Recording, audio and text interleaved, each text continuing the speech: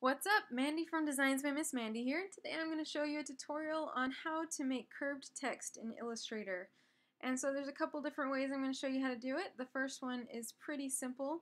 I'm going to use this text I've typed right here, popcorn, as you can see.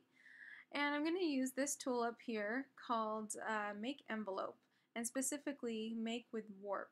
If you don't see this up here, or if you want to know where else you can find it, you can go to Object, Envelope, Distort, and Make with Warp. And so as you can see here, the default option is this arc. So if you like the way this looks, then you can leave it like that. You can also adjust the bend to be less or more. Distort it horizontally or vertically, depending on what kind of look you're going for. And if you're familiar with Photoshop, then this is nothing new to you. Another similar one is Arch, and I tend to like it a little bit better because it keeps the letters more straight up and down.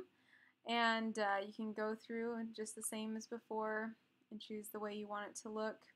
When you're happy with what you've got, you can press OK. And then, once you have that, you can actually go in afterwards and adjust the mesh on top of it using your white arrow tool. I can select all of these if I want to by holding Shift. And I can drag those down if I want my words to be a little bit longer, or edit it however I want, if I want it to look a little bit funky or shape around something else. And then I can take this little popcorn icon I've got here, and I could call that good if I liked it like that. So there you go. So there's one way to make curved text. And now I'm going to show you another. For this one, we're going to be using your ellipsis tool. And to get to it, you either can go over here to your shapes and choose ellipsis, or you can just hit L. And I'm going to make a circle. I'm going to change it to lines. And then I'm going to copy and paste in front, just in case you're wondering how I did that. And while I'm scaling, I'm holding Shift and Option while I'm scaling so that it scales evenly and around the center. Just a little trick. And now I'm going to thicken up these lines a little bit so it's easier to see. And I'm going to make them, whoops, I'm going to make them black. Okay, so now I have a couple different lines here for my circles, and the inner one is where I'm going to put my text. This is going to look like a badge logo or icon in the end. So what I'm going to do is I'm going to come over to my scissors tool, or C for the shortcut, and just right here on my inner circle, I'm going to see where it highlights the anchor. I should zoom in a little bit. It highlights the anchor. I'm just going to click right there. And on this side too. And now you see it has separated these. Pretty nifty. Okay, so now that these are technically two separate shapes, I'm going to put some text up here and then curve some text along the bottom. So I'm going to take this popcorn text, copy it, and I can click anywhere on this line. And you see, while I'm using my text tool, sorry I didn't point that out, but the type tool, excuse me, or just T for the shortcut. If you hover over a line, it'll get this little squiggly icon around it to let you know that you can type there if you would like, and I do. So I'm going to click there and paste in my text. And now you can see it is kind of not centered like I want it to be. But I can take this line on the edge and pull it all the way around. And the other one's already pulled around, but I could adjust it if I wanted to by coming in here and moving it like so.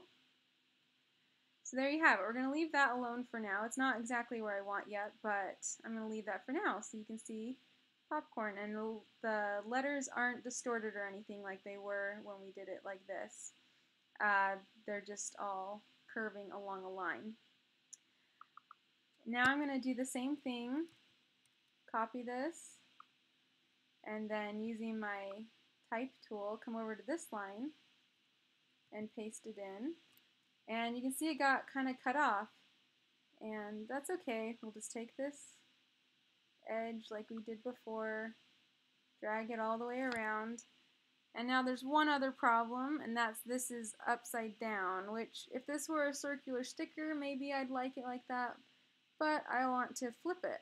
And this is surprisingly easy to do. All you have to do is when you hover over the middle section, is you see that little arrow that shows up next to my cursor. When that shows up, I can click right here and I can flip it like that. Pretty sweet. So that's a really cool tool. So now that I have these, an easy way to get these to center along their curved lines is by going to your characters panel. And if you don't have this over in your toolbar, you can go to Window, Type, and then Character. And you're going to set your baseline down here. And I'm going to lower my baseline, and I just like to do it at the same time just so I know it's even.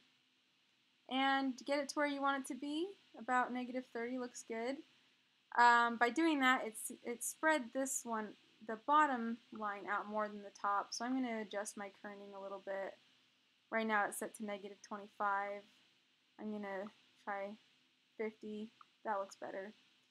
And then I can take my popcorn icon again, just put it kind of in the middle, scale it down, and voila! There you have it. You have some beautiful curved text, an icon in the middle, and some more text on the bottom. And I just couldn't help but do popcorn today. Everyone at my office was eating it, so figured that'd be a good theme for today's tutorial.